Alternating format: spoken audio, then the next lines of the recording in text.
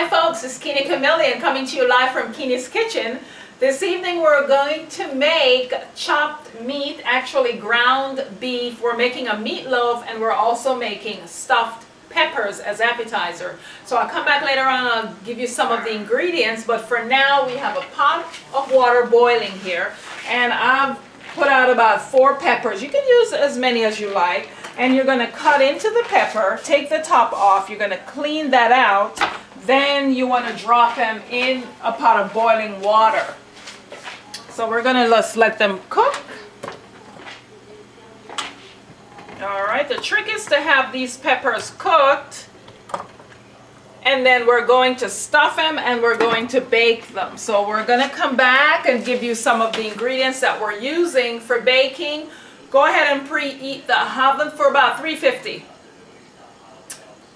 350 degrees should be good enough, okay? So we're coming back to you. I'm going to start preparing the meatloaf, then we'll come back and give you the ingredients.